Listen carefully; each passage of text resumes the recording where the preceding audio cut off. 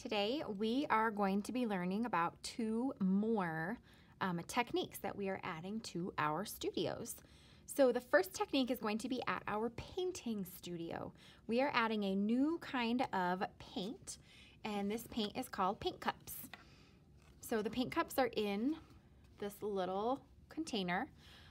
When you are holding this container, hold it like a lunch tray. Do not tip it from side to side or hold it sideways because the paint will spill. Hold it like a lunch tray. You need to carefully take off the lid and you'll see there are paint cups. Sometimes they get mixed up and that's okay.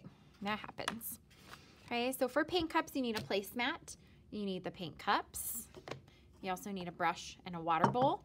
And for this one you need to have a washcloth. Okay, so you're gonna get your piece of paper. You can write your name on it first, on the front or the back, wherever you want to. I'm gonna write mine on the back. And then you are going to start to paint. I have my paintbrush in water, so before I dip it in the paint, I need to dry it off on the rag. So I'm gonna dry it off, and now I'm ready to paint.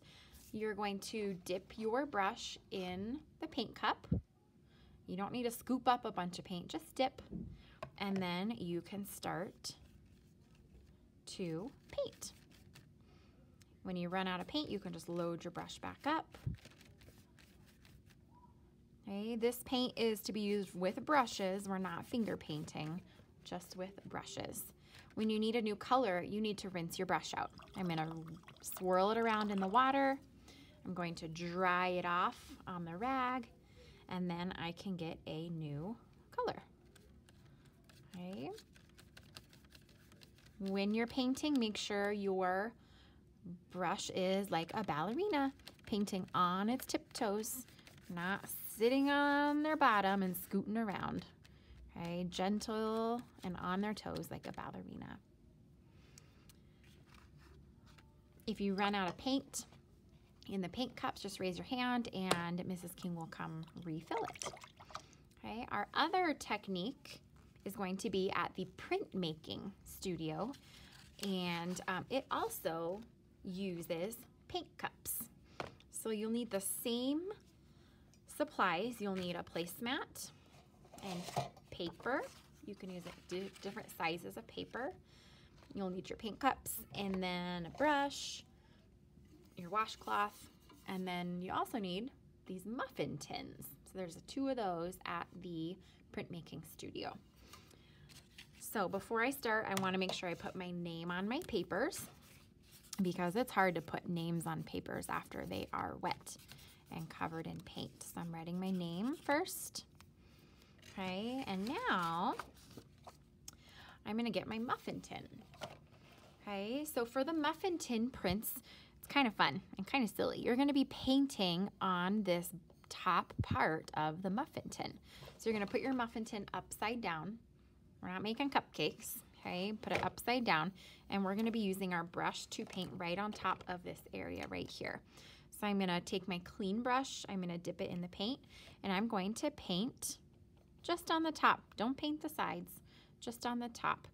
You can try just doing it one color.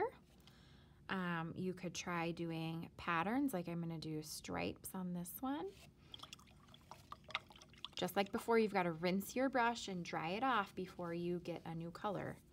I'm going to try green, add some green stripes, rinse my brush out.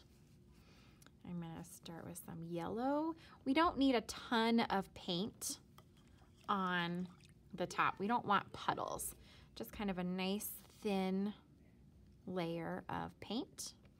I've got one more that I'm gonna paint. We'll do blue, and this one I think I'm gonna try to do like a swirl. So I did blue. I'm gonna rinse my brush out, dry it off, and red, swirl that.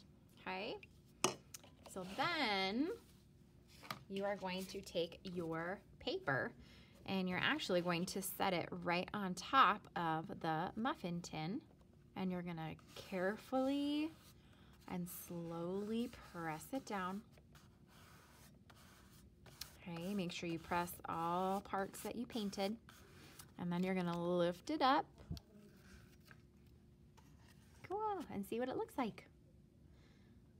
Okay, you can let this dry and then you could take it to the drawing studio and add details. You could cut these out and make lots of different little artworks. It's up to you, the artist.